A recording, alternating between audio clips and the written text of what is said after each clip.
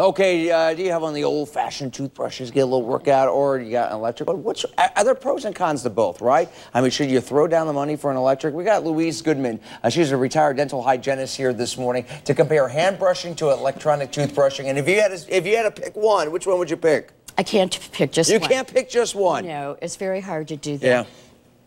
They're both good, and it's a personal preference. Do you like to drive an automatic car or a manual shift? Oh, that's good comparison, okay. Right. So let me tell you, a lot of people do buy the battery-powered. Okay. These are actually not battery-powered. These are rechargeable. Right. Okay.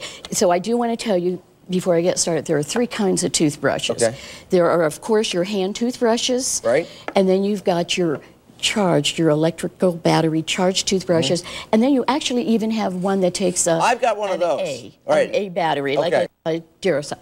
This would be the least effective one. Okay, but what's good about this, and the reason I brought this along was, you're talking 100 plus, you're talking 100 plus, and you're talking $10. Right. Okay. Right. A lot of people make the investment, and then they get their power toothbrush, and they turn it on, and they don't like the vibration. Okay. Okay. So that keeps people from actually using it. Show us a little demonstration if you can. How should you properly use an electronic toothbrush? Because is it doing the work for you, or do you still have to do the motion? No, it is doing the work for you. Okay. And if you do the motion, what you end up doing is you wear the toothbrush out. You're not letting it work.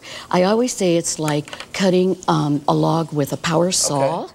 And what you do, you turn the saw on and you let the saw work, and it does the work for you. You don't go back and forth and back and forth. You let the saw go back and forth, and you're just guiding it. When you use a power toothbrush, if you decide you're going to push it around, it is not going to work. These are designed to do the work for you, sort of like a power, let's say, food processor. Right. Now, the manual, you do the motion, correct? Yes, but Obviously. if you do the motion correctly, it's just as effective.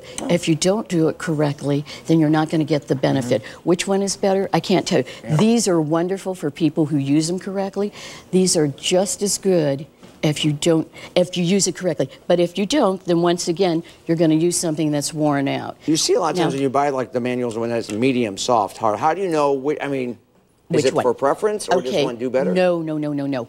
Anytime you use anything stiffer than soft in your mouth, which means anything other than a soft, medium or hard, you're actually not even getting food off of the tooth. You're actually sawing the tooth back and forth. Then the gums recede and you cut into the tooth. So the most important thing that I always tell people, and whether you use a power toothbrush or you use a hand toothbrush, it doesn't make any difference. Teeth are just like dishes. If you don't brush them properly, you go to bed without brushing. You wake up in the morning with everything you've eaten yesterday. You have your eggs and your skyline chili and your peanut butter and jelly. So the most important, coffee. Well, the red wine and coffee is going to stain your teeth. That's true. That's you know what I'm saying? That's another segment. I'll be back for that, I hope. My producer told me to lick that plate. I'm not touching that right there. No, you don't want to. No. You don't want to have this plate. You don't want to eat off of this plate. But in essence, this is what everybody does every night. So if you use your power toothbrush, you use it correctly, you let it do the work, and by doing that, I say you turn it on.